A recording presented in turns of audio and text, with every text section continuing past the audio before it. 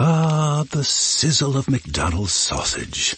It's enough to make you crave your favorite breakfasts. Enough to head over to McDonald's.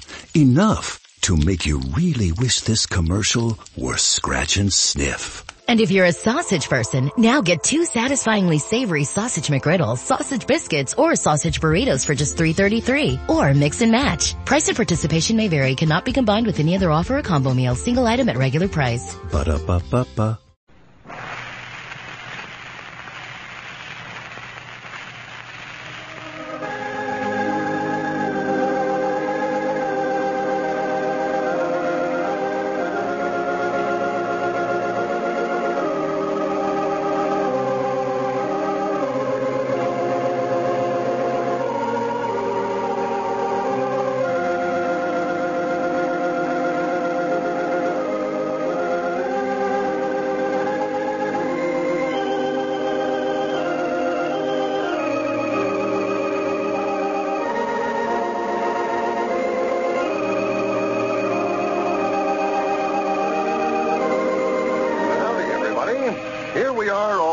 Take you down to Pine Ridge for another visit with Lum and Abner.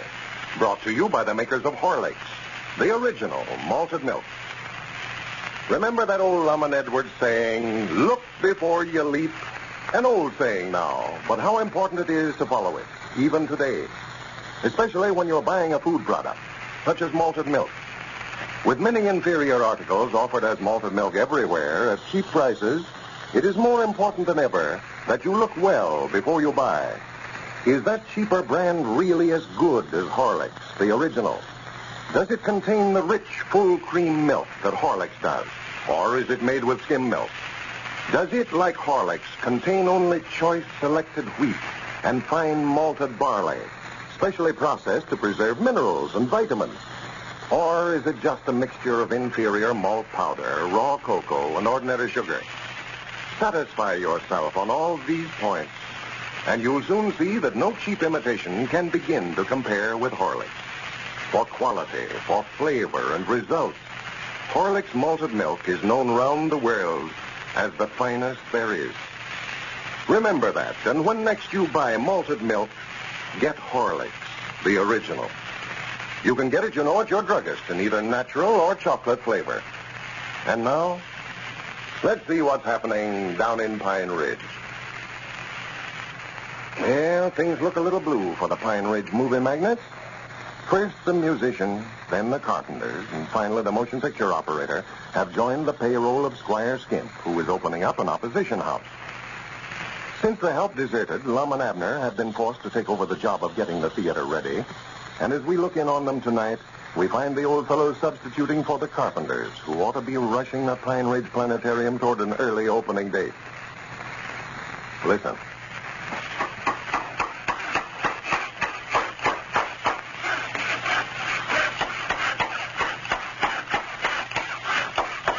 What's going on in here? Well, hello, Dick. Howdy, Dick. Come in. What are you fellas doing? Why, we're trying to get things finished up around here. Well, where's all your carpenters? I thought Ezra Seastrunk had charge of this remodeling. Well, he did, but they all quit and went to work for Squire Skimp. Yeah, Squire come over here and offered them twice what we was a-paying them. You mean they just walked out and left things half finished here? Yeah, me and Abner's put in 2 days now. Working day and night, you might say. Had to just lock up the store over there. Yeah, I come by there a while ago looking for you and saw it was locked. What's the matter with Grandpap? Couldn't he look after the store for you? Well, he quit us, too. He's working for Squire now, too. Yeah, everybody quit us. Grandpap and Cedric and everybody else. Cedric quit you? Yeah, well, we ain't holding it against them, though, Dig. Squire's just trying to keep us from opening up over here and offering them so much they just couldn't afford not to take it. Well, I thought that you sent Cedric into the county seat to learn how to operate the picture machine so that he could run your show for you. Well, we did, but he give us back the money we give him for his expenses. Yeah, we got another feller now, though, that's going to run it a heap better than Cedric. Who's that, Abner? Me, I don't. Well, you don't know anything about running a moving picture machine, do you? Well, I don't know whether I do or not. I never tried it. I think Abner will catch on to it all right. Oh, yeah. The machine will be out here tomorrow, and he's going to practice a few days before we open up. So Squire's trying to keep you fellas from opening up, huh? Looks that way, sure. Yeah. You know, he got them chairs we was aiming on using from the lodge hall. See, he rented the whole thing over there, the hall and the chairs and everything. Yeah, it's a shame that Squire's putting in a show, too. He'll make a mean competitor. Won't stop at anything. No. We found that out. Well, I'd hate to see you fellas lose a bunch of money in this thing. Well, we've gone too far now to back out. I've always felt so. If a man does right, why, he'll come out on top. Squire's having everything his way now, looks like, but I just can't believe a man can make a success out of nothing and going about it like he is. No, me neither. Me and Abner's just going on about our business, trying to be upright and honest in all our dealings. And if we can't make a success out of it that way, well, we'll just have to lose, that's all. Well, now, you're just right about it, too, Lum. I'm glad to hear you talk that way. Of course, it's awful unencouraging right now. Looks like everything's going against us. We want to get opened up and going before Squire got that place of his ready. But I don't know now. All these carpenters are taking out and quitting. Well, let's see. What all have you got to do yet? Well, we got to finish the lobby out there, then build a box office there in front. And, of course, we got to paint the front, too. Well, now, we got to get some seats, Lum. Don't forget that. Yeah, that's another thing that's going to slow us up. We can't afford to buy no new ones. Well, I was just thinking, I believe there's a place in there at the county seats that rents them folding chairs out. Rents them out? Yeah. Well, that's just what we need if we can find them. Well, I'm going in there tomorrow. I'll look around, see if I can't pick you up some. How many you need? Well, I don't know hardly now. Squire's opened up again. There was 200 of them we thought we was going to get from the lodge, but I reckon we won't need that many now. Well, now, if I were you fellas, I wouldn't stand back on Squire's account. Just go ahead as though he wasn't even over there. Just ignore him, huh? Why, sure. I'd like to see you fellas run him clear out of business. Well, all we can do is just open it up and hope that the folks comes here instead of going over there. Well, I believe that you two fellas have got a lot more friends around here than Squire. Well, I'd hate to think that we never. Why, sure, and I know they'd rather patronize your show than his. There ain't hardly anybody here in town that Squire ain't skinned at one time or another with some fake stock scheme or skin game of some kind. No. Yeah, he's awful bad about that. Always got something to sell. I never seen a fella like him. He ain't did an honest day's work as long as I've known him. Yeah, but one thing he does know, and that's the show business. You know how well he done with our circus when he's running that for us. Yeah, I know how he's cheated us out of it. Yeah, but what I'm talking about, he got the crowds out to it. He'd get out there in front making them speeches and telling them anything to get them inside. I was always sitting there waiting to sell tickets. I had to hide my face. I couldn't bear to hear him tell them all them things, knowing that they weren't so. Well, every time I heard him give one of them speeches out front, why, I always just broke my neck to get on the inside to see the show. Yeah. Thought every time that we must have some stuff in there that I never knowed anything about. Abner would. He would. He'd go right in there and look all around for the stuff Squire telling him about. Well, of course, that's all right when you're moving from town to town like he was with the circus. But now, running a picture show, why, you're catering to the same people every day. You can't misrepresent things to them or they won't come back. Yeah, like that old saying of mine. You can fool some of the people all of the time, but you can't fool all of the people some of the... yeah.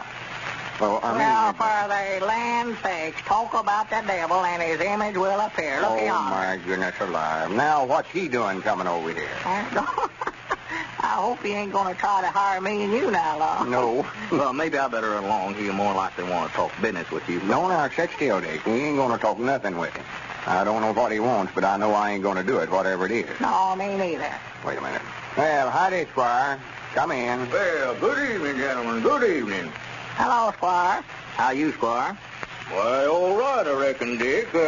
Lum, I just wondered if I couldn't see you private on a little business matter here. Well, whatever you've got to say, Squire, you can just say it right out in front of Dick here. Well, all right. It don't make a lot of difference to me, I don't guess. Well, I can step outside while you fellas talk. No. Sit still, Dick. What was it, Squire? Well, I just noticing you men aren't getting along very fast with your remodeling here. Yeah, we're getting along all right. I'll be opened up and doing a big business long before you men get this place ready here. Well, you ought to. You hired every carpenter in the town away from us. Yes, well, now, that's what I wanted to talk to you about, Lum. I feel bad about that, too. I'm afraid that I've inconvenienced you. We've been friends too long to let anything like that come between us. I guess that I offered them a little better wages, not knowing it, of course. You know blame well you did. It just looks like that you fellows made a big mistake by not taking me in as a third partner. And I just thought that I'd drop over and see if you men had changed your minds about that, reconsidered my proposition. How much would you pay for a third interest, Squire? Well, the other day, Lum, I was willing to put up a third of the cost opening up this place. But, of course, I couldn't do anything like that now. But I've got a new offer to make you. A new one? Yes. Well, I figured you'd see where you're making a mistake opening up again. Well, I'll stop the work on mine right now, not open it up. We'll change the name of this one to the name that I had picked out for mine. Change the name to Skimp's Hippodrome. And the three of us will go in together as equal partners with me as manager. And you gentlemen put up the money and I'll manage the theater. Wait a minute. You mean just give you a third interest in it for nothing? Well, no, not giving it to me, Lum, exactly. You'd be buying my goodwill and experience in the show business and getting rid of a competitor at the same time. Now, hold on. Let me get this straight. Me and Abner puts up all the money, and you take over the management of it, and we'd all three be equal partners, huh? Yes, I'd be willing to split the profits 3 ways with you. Give you men just as much as I take for myself, on account of us being such old friends, you know. Well, let's see, Squire. You made us a proposition. Now I'm going to make you one. Yes, well, fine, Lum. I'll listen. That's the only way to get together on a deal. Now, careful now, Lum. I know what I'm doing, Abner. Squire, we'll give you, Yes. We'll give you just 2 minutes to get out that front door there. I'll take this sawhorse and romp it right around your neck. Now get out of here, and don't you never stick that ugly face of yours back in here again. Yeah, me now, too. Now, scat. You can just go jump in the lake. That's who you are, and I'm the man that can do it, too. Well, all right, gentlemen, if that's the way you feel about it.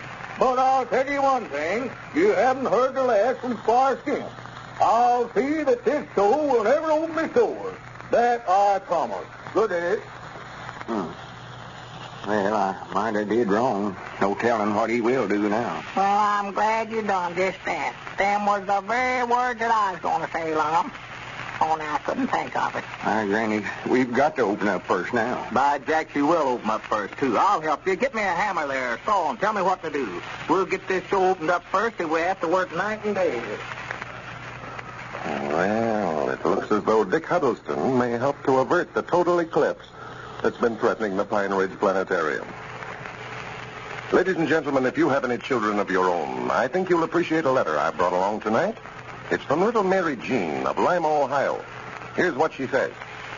I'm a little girl, 8 years old.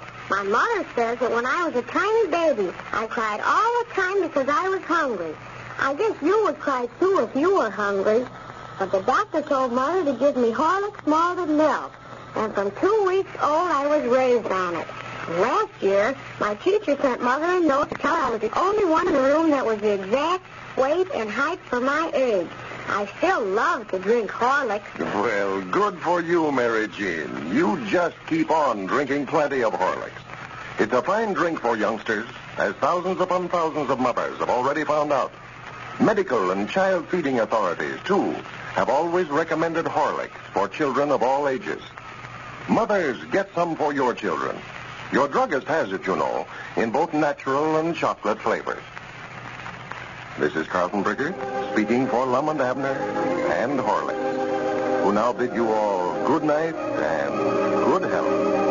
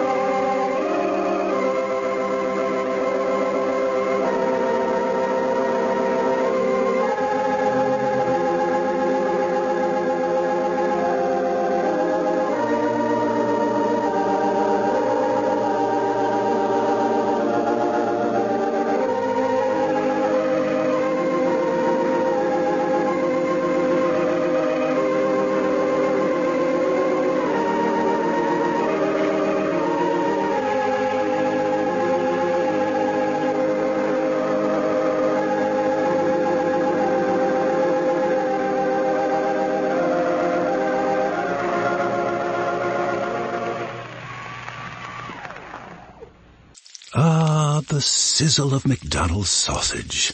It's enough to make you crave your favorite breakfasts. Enough to head over to McDonald's. Enough to make you really wish this commercial were scratch and sniff. And if you're a sausage person, now get 2 satisfyingly savory sausage McGriddles, sausage biscuits, or sausage burritos for just $3.33. Or mix and match. Price and participation may vary. Cannot be combined with any other offer or combo meal. Single item at regular price. Ba-da-ba-ba-ba.